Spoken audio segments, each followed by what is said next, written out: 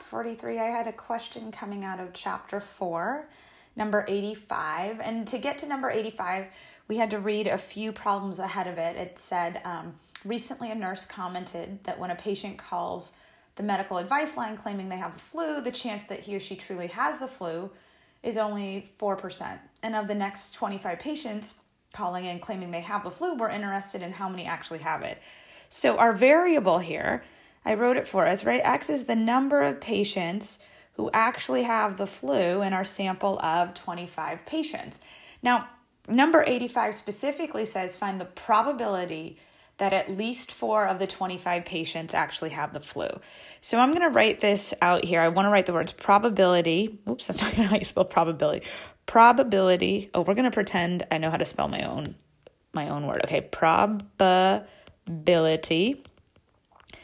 at least 4 have the flu. So I want to break this down. At least 4 have the flu. So when you hear the phrase at least, right, if you are into math symbols, that would be greater than or equal to, right? I think when I hear at least, and let me actually be more specific, we'll go with at least 4, right? And let me erase this and draw this just a bit better. So if we hear at least 4, again, to me, I hear greater than or equal to 4. Some of you might hear the other phrase, you might hear 4 or more, right? But either way, we got to get to that symbol that we're going to put in our parentheses. So you hear probability, capital P, right? Stuff in parentheses. And then you see the format, letter, symbol, number, right? So that's where I'm getting probability of X is greater than or equal to 4. Now let me clear that out just so we can keep on moving. Now, how these always start out is I want you to start in the parentheses, right? Your artificial x-axis. So if we look at X being greater than or equal to 4, I'm going to keep a tally of what we want to include. All right, so I'll start with 0, right? 0 is not greater than or equal to 4, so I leave that out. 1 is not greater than or equal to 4. 2 is not greater than or equal to 4. 3 is not greater than or equal to 4. But sure enough, 4 is, 5 is, and then all of these numbers are, right? So I want all of these numbers from here on up. I want to include all of those. So really, if I go back to my highlighter, I want to include all of these numbers. Now, admittedly, a bunch of them are 0 because they're not that likely, but these are the numbers that I want to include in my tally.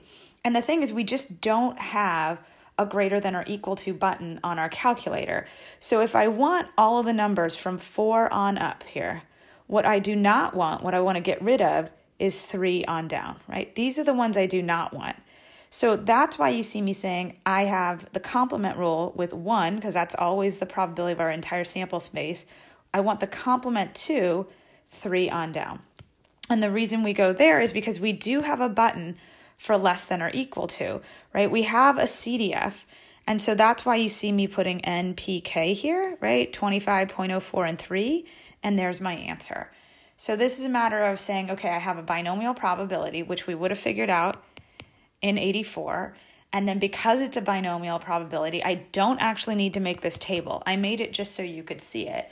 But if you want the probability of 4 or higher, it means you do not want 3 on down. So I use the complement rule with a little binomial CDF, and there you go. All right, thanks so much, everyone. Bye.